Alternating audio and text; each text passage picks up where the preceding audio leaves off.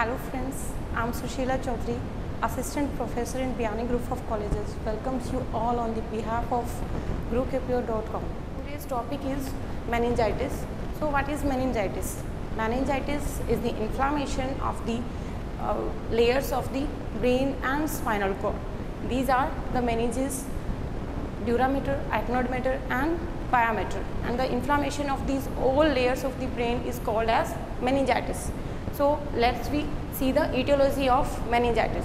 So main etiology is bacteria and virus. The main bacteria is Streptococcus pyogenes and Neisseria meningitis, and the virus is Haemophilus influenza.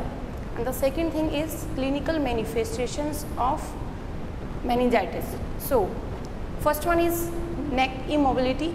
So in meningitis the neck is immobile, and second one is fever and headache, and third one is positive Kernig sign. It means the patient can't extend his legs properly, and third one is positive Brzezinski sign, and next one is photophobia. Photophobia means the patient is feel fear in the lights, and next one is memory impairment. The patient can't remember everything properly, and next one is seizure and septicemia and shock.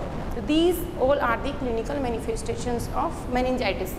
Next we see the diagnostic evaluation or the investigations of meningitis. So first of all, we are sure that positive clinical manifestation is one of the diagnostic technique in the meningitis, and second thing is CT scan and MRI. CT scan and MRI we take because we have to see in all the anatomy and physiology of the brain tissues.